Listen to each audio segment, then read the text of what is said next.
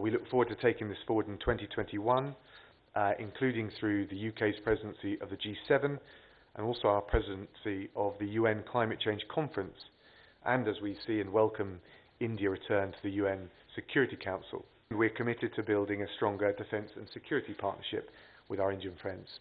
That will help us tackle shared issues of concern, whether it's terrorism, maritime security, including things like piracy in the Western Indian Ocean.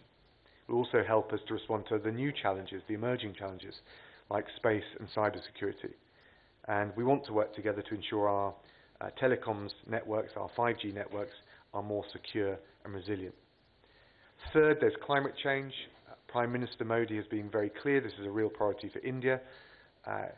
We recognise India's global leadership in this area through the International Solar Alliance and the Coalition for Disaster Resilient Infrastructure. And as hosts of the UN Climate Change Conference in Glasgow next year, we will also be playing a leading role ourselves.